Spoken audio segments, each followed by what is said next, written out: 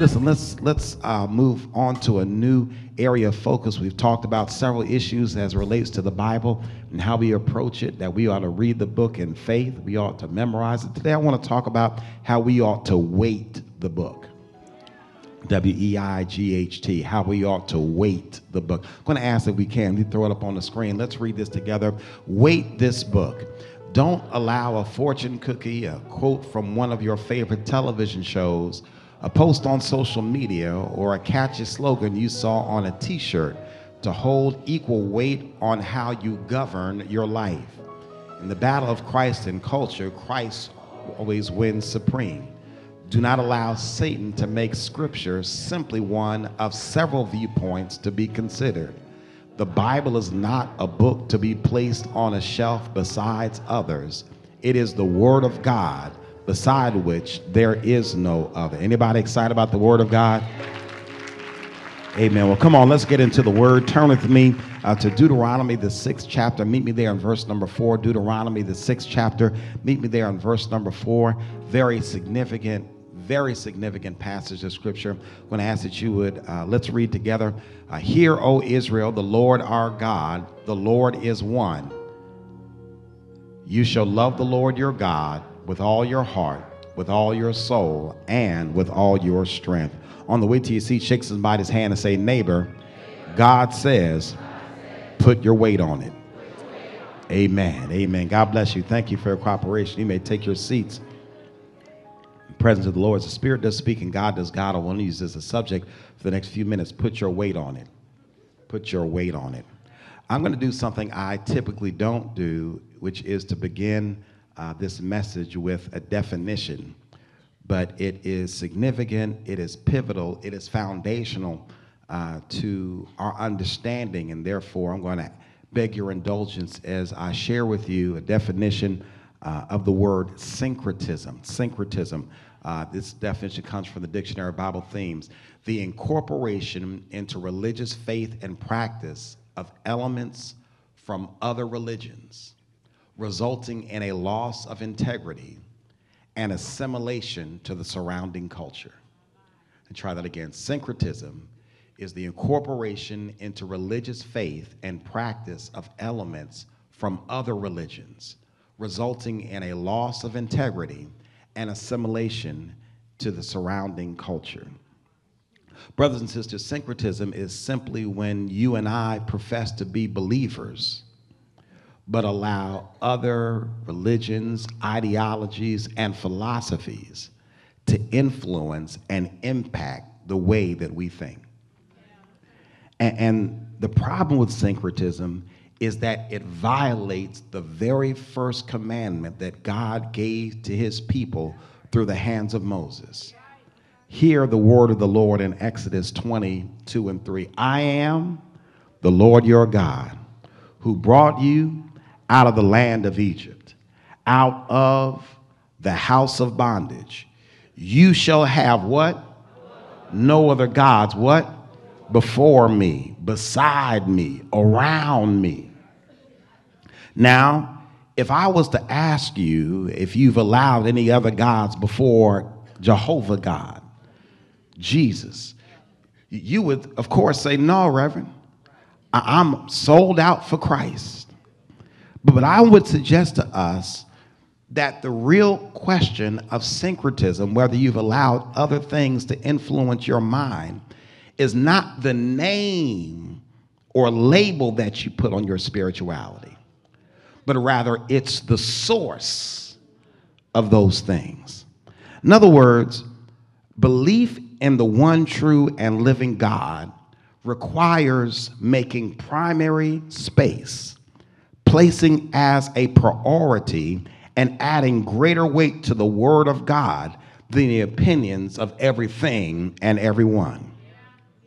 The Bible, the Holy Bible, the Word of God, is not to be placed on the shelf next to the television and the laptop and the radio and the ideologies of today's culture. No, the Bible needs to be on a shelf all by itself.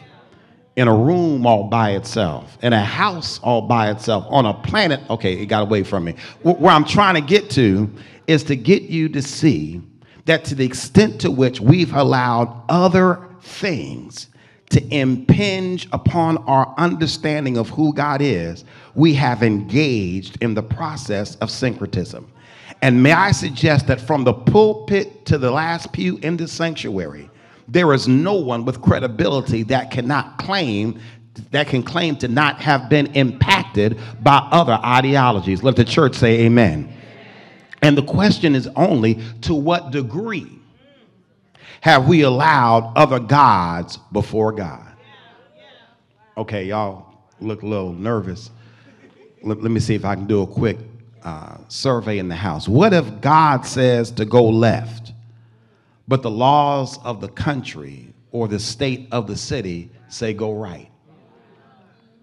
What if God says go left, but your friends and family members say go right? What if God says go left, but the culture and social media and music and television say go right? Where I'm going with this is to get us to understand that all of us are impacted by influences that we oftentimes don't identify. Here's a great example of how syncretism works. I found it in Mark Driscoll's book, A Call to Resurgence. And here's you ever heard somebody make this argument? God is love and love wins. Here's the problem with that. John's declaration that God is love gets flipped so that love is God. And love means that God does not forbid anything or judge anyone. Never mind that the most commonly mentioned attribute of God in Scripture is holiness. That the Bible speaks of God's wrath over 600 times with some 20 different words, or that Jesus speaks of hell more than anyone in the Bible. Love wins, God loses.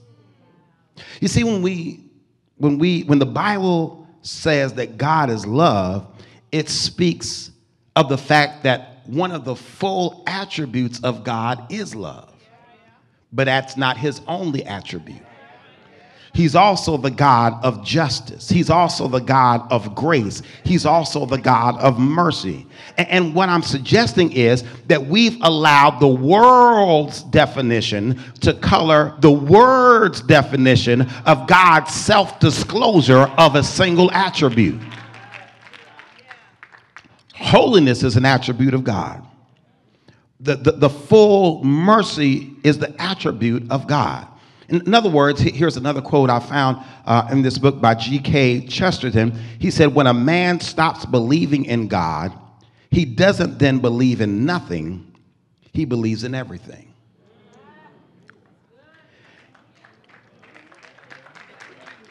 D.A. Carson explains how the definition of tolerance has changed from accepting that lots of people have different views, some of which are wrong, to agreeing that all views are equally true. Now that doesn't make good sense. I agree everybody can have an opinion, but some people are dumb.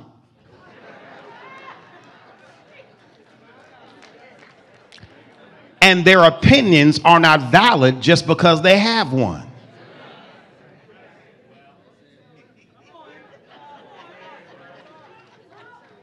But when we buy in to the culture's understanding of tolerance, then we tolerate foolishness and place it on the same level with the Word of God. Look at y'all all in your feelings. I said it and I meant it. You know somebody dumb?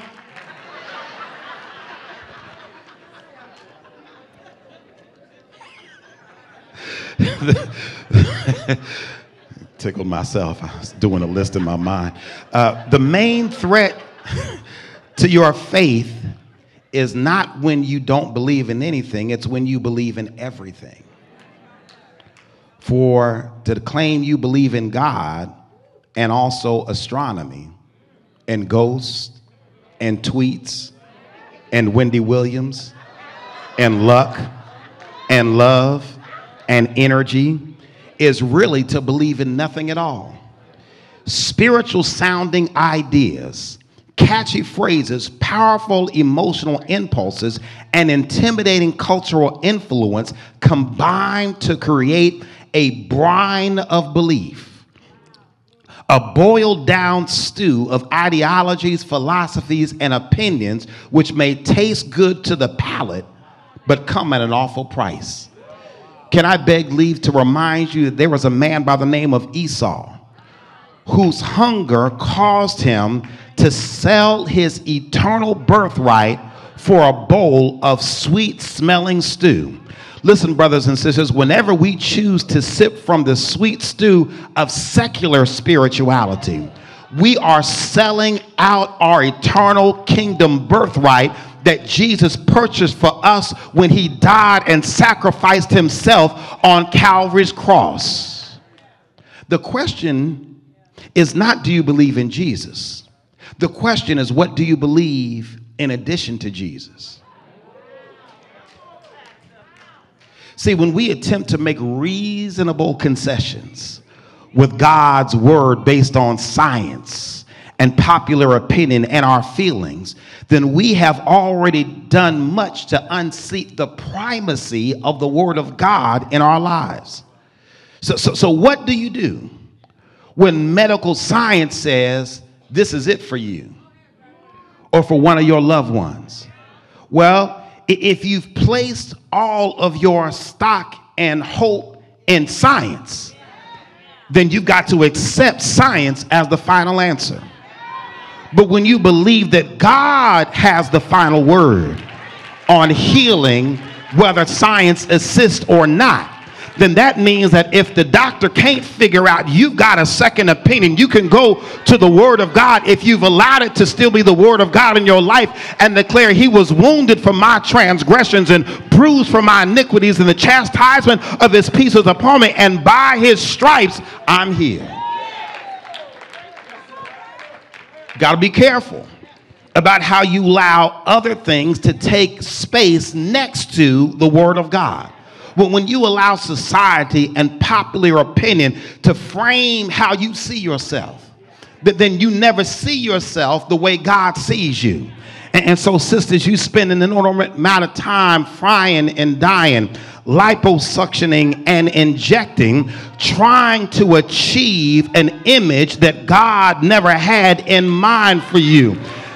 And brothers, when you allow society to define manhood for you, then all of a sudden we see brothers wearing onesies as if they're children, and wearing pedal pushers as if they're women, or wearing their pants around their ankles as if they're gangsters. When God has made you to be a man, why don't you represent that, embody that which God had in mind when he formed you in your mother's womb? It's getting kind of quiet in here. And it's because you're in your feelings right now. Because we have allowed the superficiality of a secular society to replace the power and the gravitas of the word of God. Well, I don't want to offend nobody. Why? Ain't nobody worried about offending you? Everybody's living their best life and living their truth and doing your thing, and you're the only one as a believer who's worried about other feelings. And while you worried about trying to offend somebody else, somebody in Iran will die today because they refuse to recant their relationship with the Lord Jesus Christ. While you trying to worry about other people's feelings, somebody in China is going to jail today because they were found in a place of worship. And yet you don't want to stand for the gospel lest somebody unfriend you on Facebook. Come on now, I'm just saying that decisions have consequences, and you ought to make a decision that I'm going to stand on God's word, and whether you like it or not, I've made up my mind. I'm running with Jesus, and I'm going all the way. Who am I preaching to? Is there anybody who can declare in 2019 that I am not ashamed of the gospel of Jesus Christ, because it's still the power of God unto salvation? You see, this ain't the first time this has happened. That there's been a people before who God blessed, who God delivered from slavery, who God granted promotion and prosperity to. And God knew what was going to happen. And so before he did all that, he said, now when I bring you to a land that flows with milk and honey, and when you live in houses that you did not build, and when you drink from cisterns you did not dig, and when you pluck down from trees that you did not plant, do not forget the God of your salvation. Joshua brought the children of Israel into the promised land. And now as he concludes his life in Joshua 24, he gives the people a stern warning because they did the very thing that God warned them not to do. As they came into the land of promise, even though God gave them the land, they began to adopt and adapt to the foreign gods that were customary in that land. And so in Joshua 24, 14 and 15, he declares, now therefore fear the Lord. Serve him in sincerity and in truth, and put away the gods which your fathers served on the other side of the river and in Egypt. Serve the Lord. And if it seems evil to you to serve the Lord, choose for yourself this day whom you will serve, whether the gods which your fathers served that were on the other side of the river, or the gods of the Amorites in whose land you dwell. But as for me and my house, we shall serve. I'm trying not to shout on my own message, but I declare, I don't care what comes out and what is popular and what is acceptable. I can't speak for what's going on in the schoolhouse. I can't control what happens in the White House. But as for me and my house, we shall.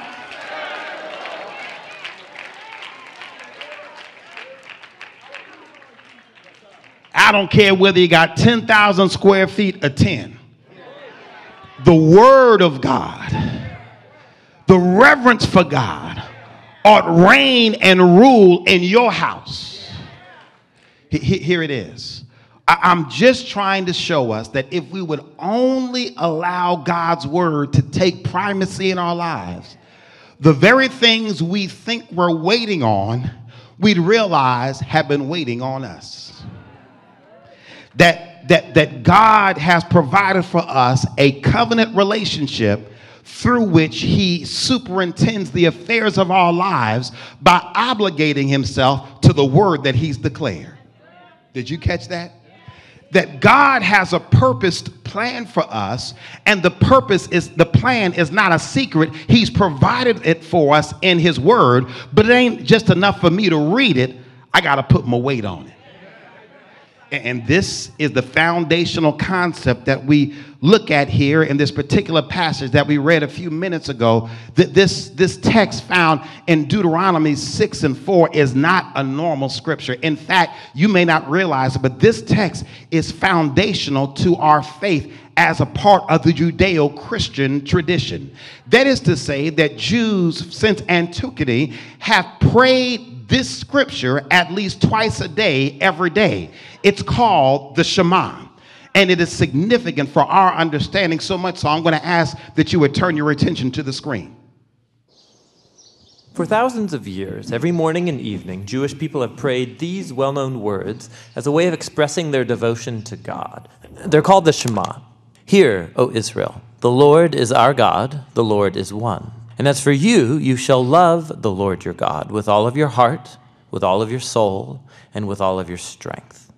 Now, the first word of the Shema is hear, or listen, which in Hebrew is pronounced Shema. That's where the prayer gets its name. Now, Shema is a really common word in the Hebrew Bible, and it's obvious why. Hearing is a very universal activity.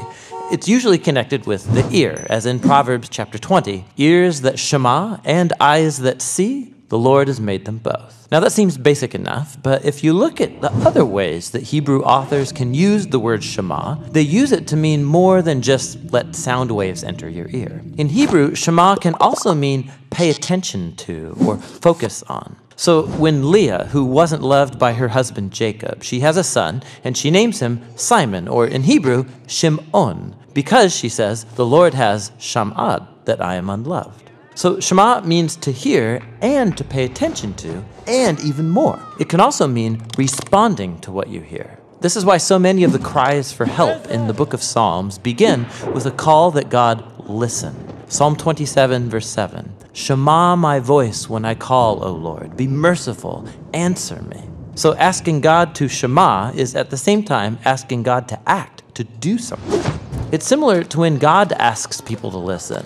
Like when the people of Israel come to Mount Sinai, God says, if you Shema me fully and keep my covenant, then out of all the nations you will be my treasured possession.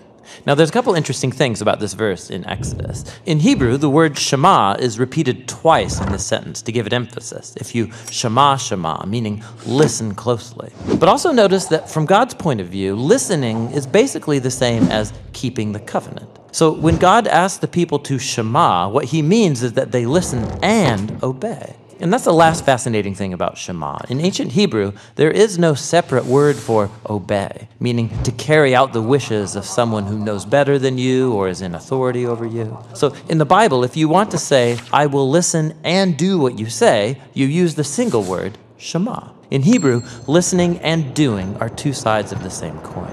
This is why later in Israel's history, when the people were breaking their covenant promises to God, the Hebrew prophets would say things like, they have ears, but they're not listening.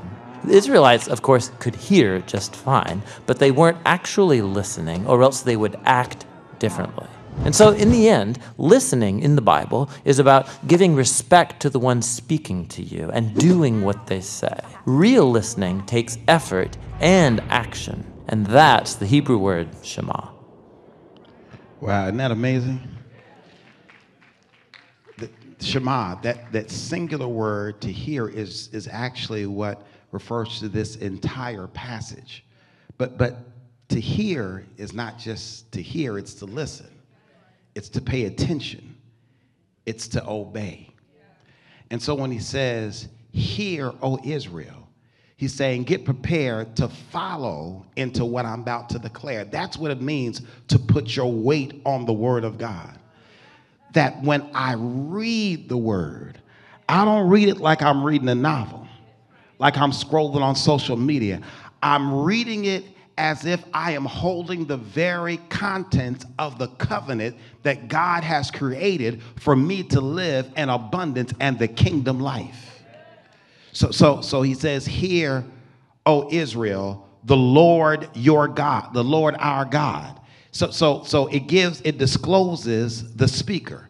Hear that the one who created you, the one that is sustaining you, and the one that will deliver you, this is the one that's talking. The Lord is one. Hear, O Israel, the Lord our God, the Lord is one. If God is speaking and God is one, that means that there can be no other gods before him or beside him. And since I know God through his word, since he is his word, then there can be no other words before him or beside him. Y'all not happy. I'm trying to show you the power of God's word. And if you're a parent, you know the truth of what I'm about to say. Let me see the parents in the house. Y'all made it to 8. God bless you. So parents learn early on, watch what you say around your child, particularly as it relates to promises. Because every child is born with a supernatural gift to be able to recall and recite verbatim whatever that parent said that contained a promise. Am I right about it? No, mama, you said. No, daddy, you said. Well, as a kingdom believer, you've got a heavenly father. He says, hear, O Israel, the Lord your God, the Lord is one. I'm making you some promises, and your promises are contained in his word. And if you got a good sense as a child of God, you ought to learn to hold on to every promise and to remind your heavenly Father of what he has declared for your life. Is there anybody here that's ever had to pray the scriptures, that as you prayed, you reminded God of God's word? Not that God has a bad memory, but so that you could align yourself with the promise that he already has made for your life. Touch your neighbor and tell them, my God is a promise maker and a promise keeper. See, some promises God makes are conditional. Here's an example. If my people who are called by my name humble themselves and pray, seek my face, turn from their wicked way. If you do your part, then God says, I'll do my part. I'll hear from heaven. I'll forgive your sins and I'll heal your land. Some promises require our performance. But thank God there's some promises that are designed to demonstrate God's character.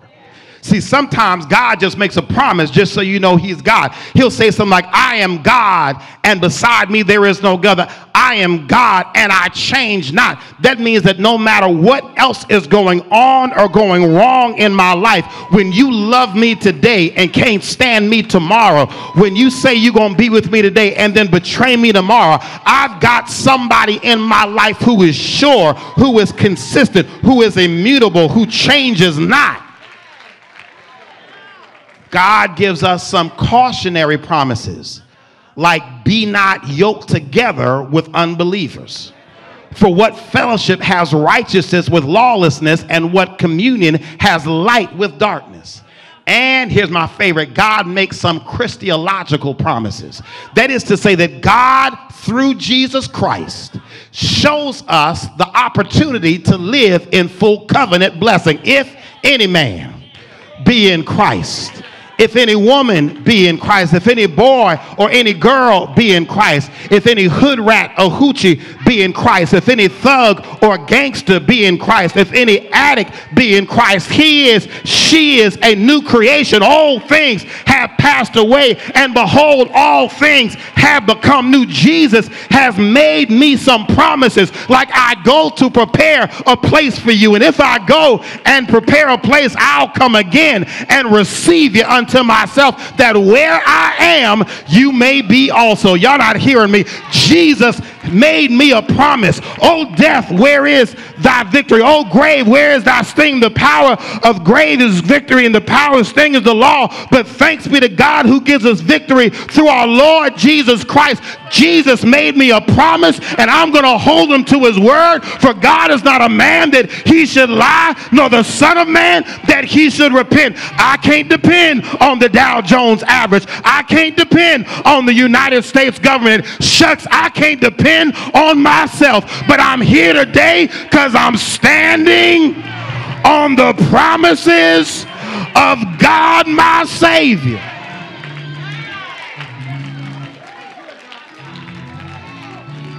Hear, O Israel, hear, Shema, O Israel, the Lord our God, the Lord is one.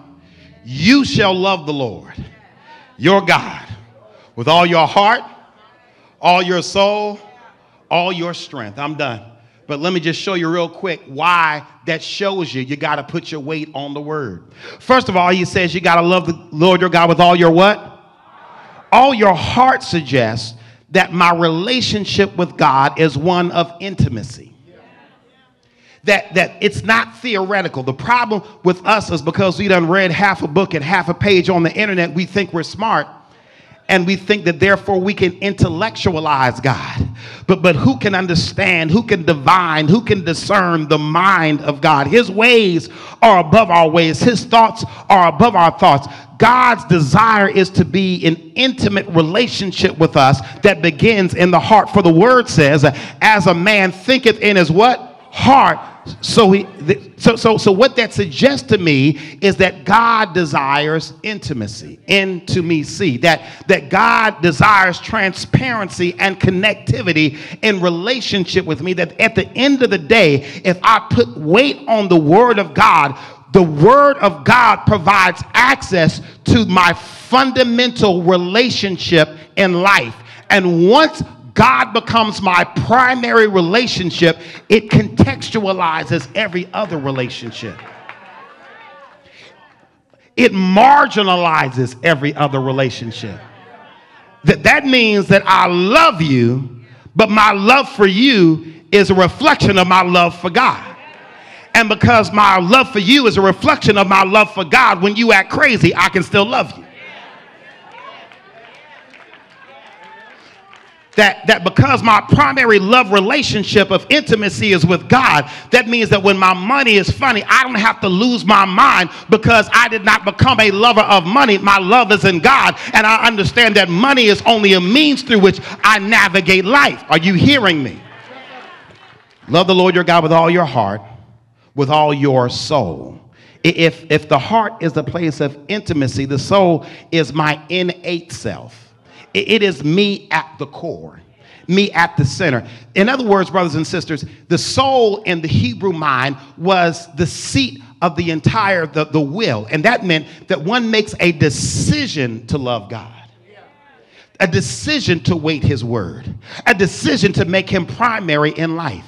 And that decision gets into your very DNA. Now, I need to use an illustration, but in order for you to be able to say amen, I need you to be comfortable about the fact that you're going to tell on yourself to your neighbor. Okay? Now, I just need you to be comfortable that your neighbor's not going to judge you because you're about to shout and say amen about what I'm going to say. Now, you got to tell the truth, but if you tell the truth, you're going to co-sign. All right. So it's possible to go and consume, for instance, a beverage. And after one has consumed this beverage, even though you have not announced to anyone of the beverage that you have consumed, it is obvious to all who were in your vicinity that you've just consumed a certain beverage. In fact, if it's hot and you begin to sweat, the beverage will begin to ooze. The aroma of the beverage will begin to ooze. You tell on yourself now, be quiet. The beverage will begin to ooze out of your pores, and it's obvious to everybody that this beverage has gotten into your DNA. Can I tell you that when you put weight on the word of God and you walk in the room, it should be obvious to all that you have been a drinker of the word of God. It ought to ooze out of your behavior. It ought to ooze out of your language. It ought to ooze out of your lifestyle. Is there anybody here that can smell something on your neighbor and it smells like the word of God? Give somebody a high five and say, neighbor, you telling on yourself. I gotta get out of here, cut across the field. Should love the Lord your God. Got to make him live, Reverend. Got to make him live. Love the Lord your God with all your heart, intimacy, all your soul, the innate level. Thirdly and finally, and with all your strength. Now, isn't that an interesting conclusion? Hear, O Israel, the Lord our God, the Lord is one. This significant foundational principle ends with referring to strength. And I like that because strength means it's on me. If heart is about intimacy and if soul is about the innate level, then strength is about intensity. It's about how much I go after God, how much I yearn for God, how much I long for his word to have primary rule in my life. In other words, brothers and sisters, because this last piece is about strength, it means that it's on me to determine how much I move into kingdom living. That means that the devil in hell can't stop or block my thriving relationship with God. That means that they cannot pass any governmental regulation that can deter me from growing up in the things of God. That means that no matter my money situation, I can still prosper in the things of God. It just depends on how much I want it, how intense I am going after it, how much weight I put on it. I'm done. I was supposed to fix the back door to the house several weeks earlier, and Sister Shawn had told me to fix it, and I had been derelict in my duty, and now my daughter was about to get me in major trouble because she's trying to get in the back door and it's stuck, and she's hot. Daddy, the door ain't open. Would you? Hey, man, what we doing? And so without trying to give too much detail, I just said one thing to my daughter: baby, put your weight on him. And when she stopped trying to move it and she put her whole self into it, she went through the door. I come to tell somebody that God's got a door of blessing, but it requires more than tangential relationship and desire. It requires that you put your whole self into it, that you put your weight on it. And if you put your weight on the word of God, I declare that God will prosper you, that God will promote you. I need somebody in this house that's ready to put your weight. Come on, Redmond, let's ride. Give somebody a high five real quick and say, neighbor, in the name of Jesus, I come to declare that I'm putting my weight on the word of God. That's what worship and praise is about. Praise and worship is about the intensity of my expression, of my expectation of the God of my salvation. Now, is there anybody here that wants to give God glory? Now, see, that's a perfunctory praise. Come on, get real and put your weight on it. Think about who God is. Think about where God has brought you from. Think about what God has done in your life. Open up your mouth and give him glory. That ain't no weight. Come on, open up your mouth. Stop worrying about the people next to you. And if you love God because he first loved you, you ought to show some. Hallelujah. Hallelujah. Hallelujah. Hallelujah.